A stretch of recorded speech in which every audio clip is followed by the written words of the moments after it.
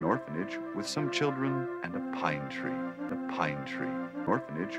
Orphaned children lived under the control of the evil rules of a lady named Pine Tree. But they had a friend. The pine tree they named Mrs. Orphanage because the kids believed that the tree was magical.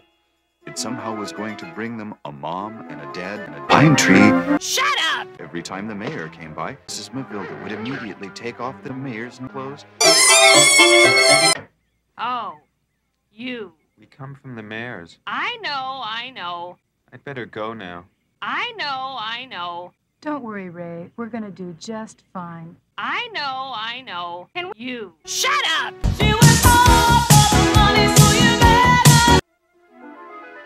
Who built that? Me and... Let me tell you something here, girl. Shut up! You're here to do your nonsense. First, not that work.